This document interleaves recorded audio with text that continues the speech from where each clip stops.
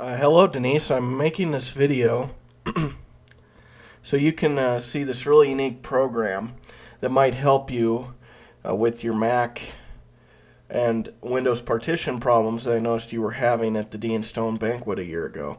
But this is a much more eloquent solution, much more simpler solution to the problem you had. I think it's a great software, and it's something you might want to put on your Christmas list. It's $60 for the software, and the software is called Paralells Desktop 7, and it is really cool. So let me give you an example here. So like, say you want to get into your Windows Start menu.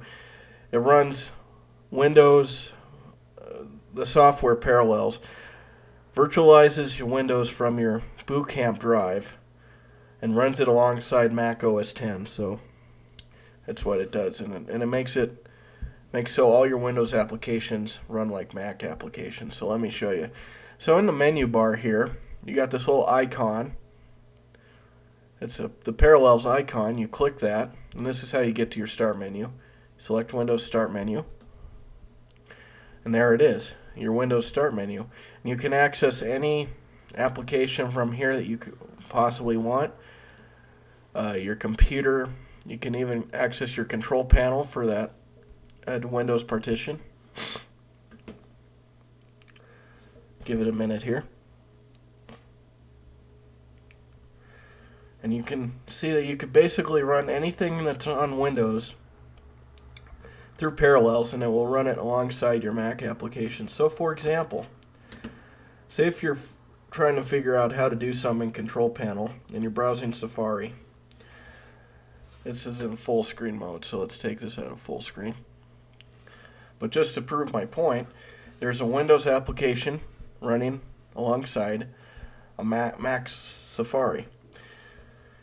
So it's just really cool. And then you have to log into your Windows partition to start, but it's pretty simple. And just kind of an example here, you can also run Windows programs from the dock. So if you have a popular Windows program that you use constantly, like for you Denise it would be PowerPoint, you can put it right on the dock just like you would Mac.